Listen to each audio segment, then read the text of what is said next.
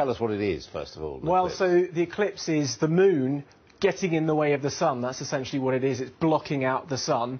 When you have a total eclipse, obviously, it blocks it out completely. Now, we're not going to get a total eclipse in the UK. In Faroe Islands, yes, but it's going to be a quite impressive partial eclipse throughout most of the UK. All right, now Friday morning this is, so it's already daylight, right? Yes, that's right. And we could see up there 85% eclipse, 90% eclipse, 95, 98%. So where's the best place to be up north? As far north as you can get, basically. Like I say, it's the Faroe Islands, way off the top of this map, where it's going to be a total. But if you get up to Aberdeen or anywhere up here, it's going to be great. But even down from London and Southampton, it's still going to be something to behold. I mean, will it get dark here? Oh, yes, definitely. When we're talking about 85% of the light being blocked out, that's an 85% reduction in the light coming to us. So it will get noticeably darker. This is going to take over the course of 2 hours, essentially. To so even if it's murky and you can't actually see the sun very clearly, you'll know about it because it will get dark around you. Oh, definitely. You'll definitely know that. Now, we've got our glasses here. If you do want to look at the sun,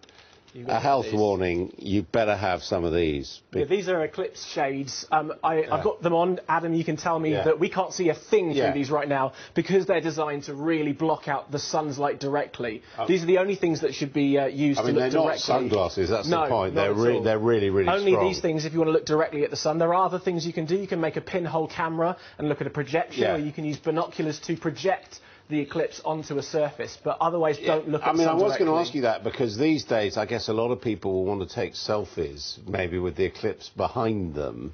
Yes, so you can project it behind you, make a... If you take a picture over your shoulder, it's all right. You don't have to wear the glasses then. It's only when you look directly at it. Would that be it? I don't think it's a great idea to... Well, you're not going to get a great picture when you're doing it like that. But if you can use you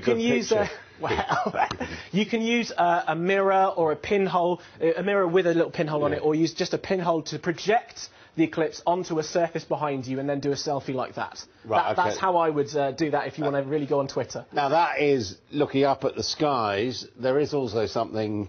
The best way of seeing it perhaps is looking the other way. So it turns out the International Space Station is going to be at a pretty awesome location when this eclipse happens. So they're going to see something a bit like this. They're going to see these shadows. So you see that really dark spot there? That is the total eclipse. That's the total shadow of the moon passing over. Whereas the much larger one, that's only a partial shadow. So everywhere in that region is going to see some sort of partial eclipse. So we from Earth see an eclipse of the sun. And they are seeing... They see the shadow of the moon eerily passing over the continents. Well, it's going to be exciting. Friday morning, one way or another. But above all, don't forget your glasses. And really, we're going to have to wait till 2090, another 75 years. In the UK, I mean, there are usually like one eclipse a year somewhere on the planet. But if you're staying put here, you're going to have to wait a long time. And is it just a phenomenon? Do we actually learn anything from eclipses? Oh, you can do some great things. I know there are some experiments being done to see how they affect the weather. They're a great way of being able to see the corona, that's the sun's atmosphere. We do artificial eclipses to try and track solar storms and things like that. But actually, a proper eclipse is so much better than that. Dr. Archer, thank you very much. It's going to be exciting.